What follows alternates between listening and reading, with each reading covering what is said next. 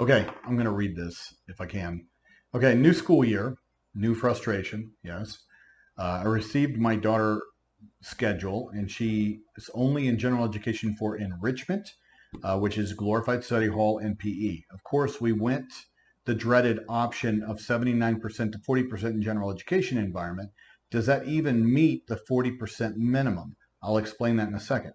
I don't want to be unrealistic, but is my only option to force their hand to go 100% to 80% of the day in general ed. Also, her regular sped teacher is on maternity leave. I know her substitute's name, but have no idea how to reach her. Is this normal? Am I being unreasonable to think I should have received an email? No, you're not unreasonable to assume that or want that or expect that. But let's go back and review least restrictive environment because that's what those percentages are, okay?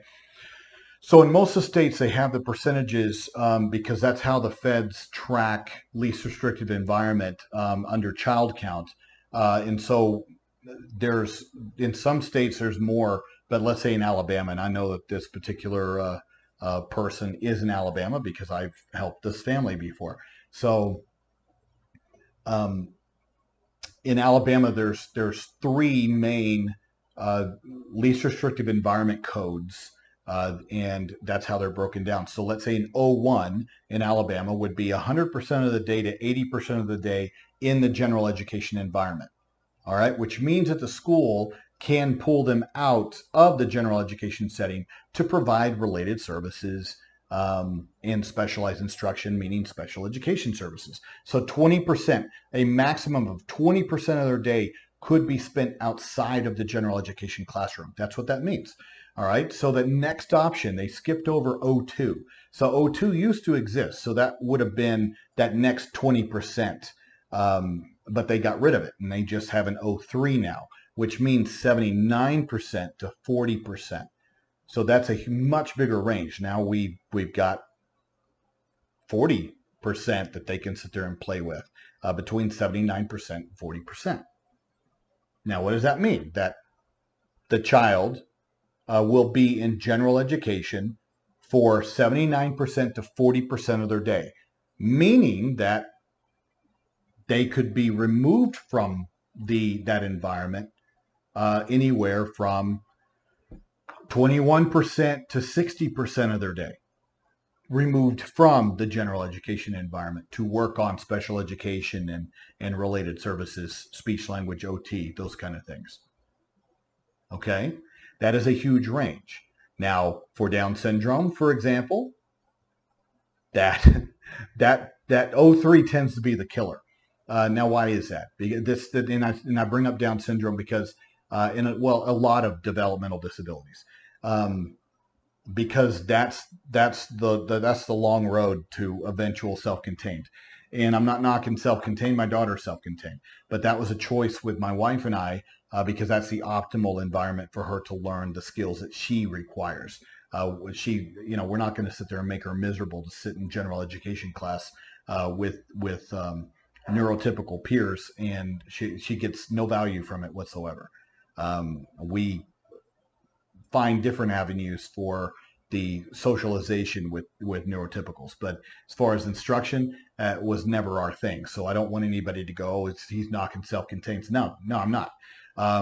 It's a good environment if it's done correctly. Okay, but a lot of the times it's not done correctly, and it's not a good environment for most kids. It's a babysitting service in many instances.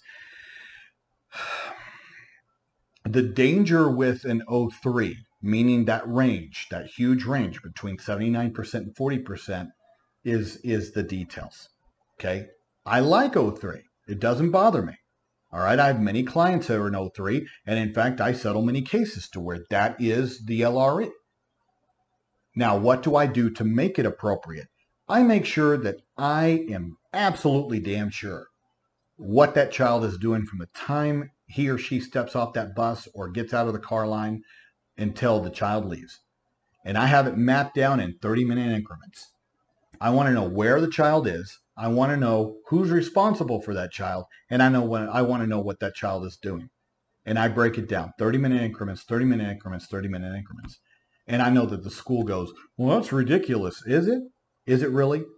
Because that is the only thing that allows me to have a snapshot of what they're doing with this child.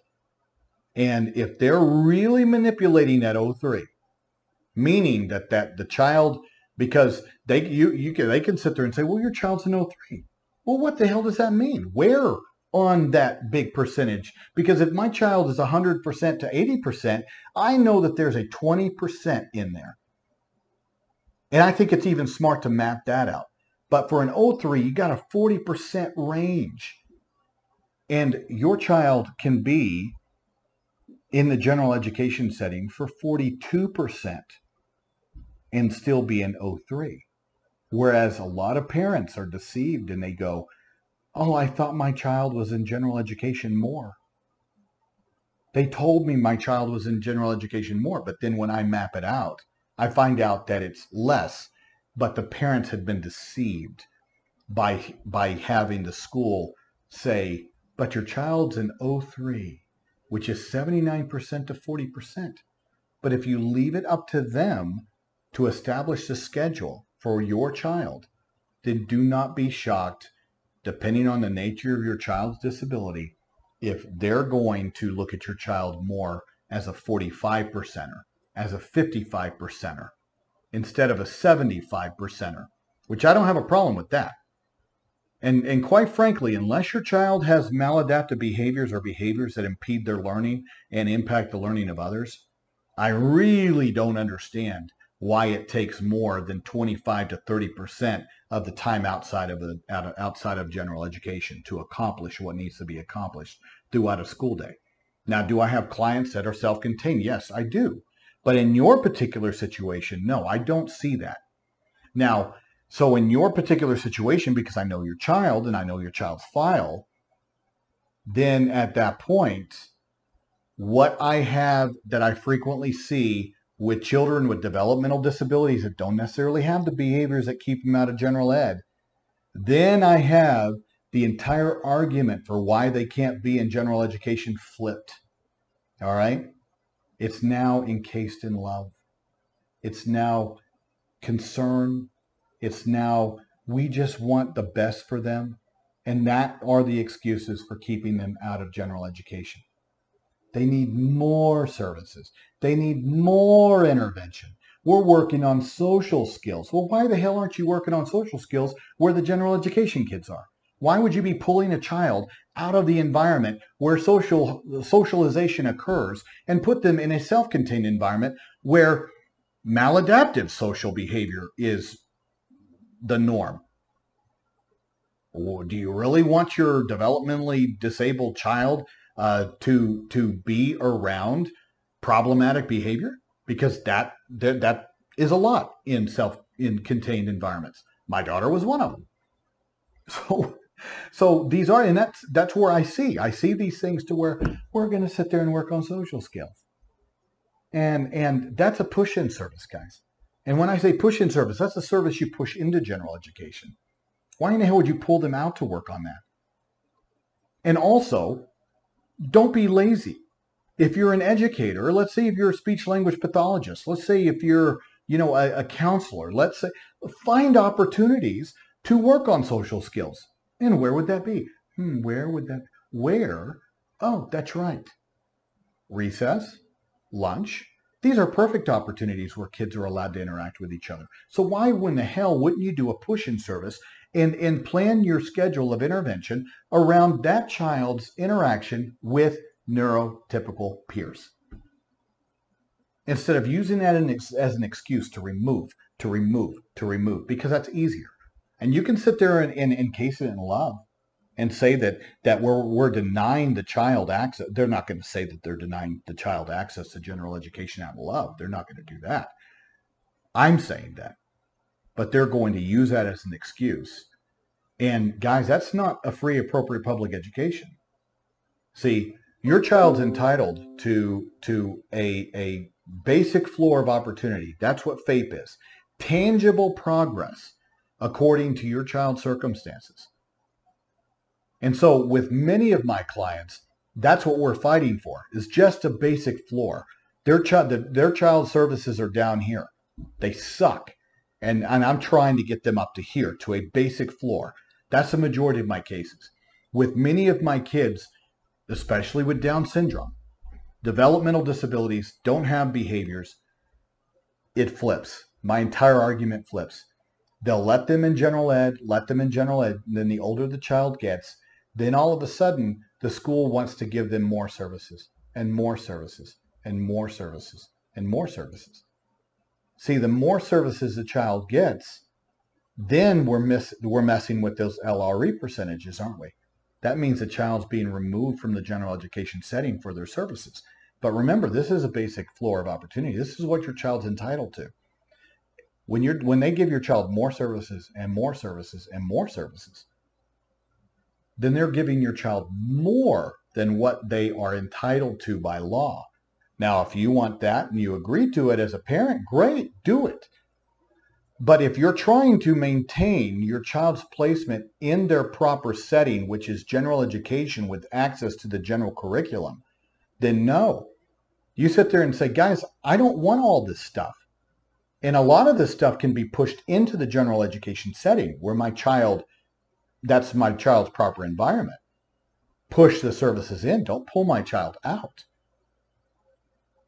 And you sit there and say, I'm not asking for a Cadillac, because that's the word that is used in the Supreme Court cases, guys. That is a common word that we use in legalese, in special education, is that your child is entitled to a Chevy education.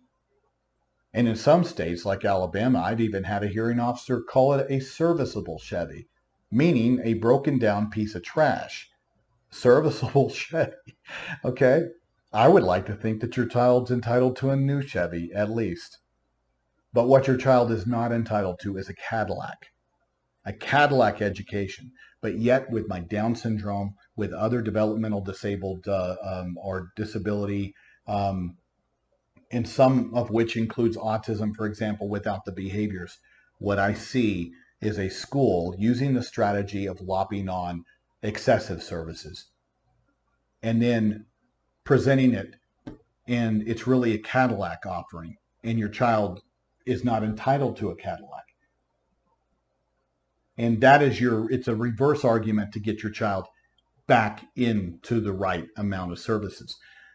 So an O3 for you would be appropriate, but what you would need to do is, like I said, map out every aspect of your child's day in 30-minute increments. You need names. Who is your child working with? What are they doing? What's the purpose behind it? If your child needs an aid, let's say targeted support, not an aid all day long, but let's say targeted support to be supported in general education, then next to the schedule and next to the teacher, then you need to write who the aid is. What person is going to be responsible for your child for targeted support? The reason I map that out is something called accountability.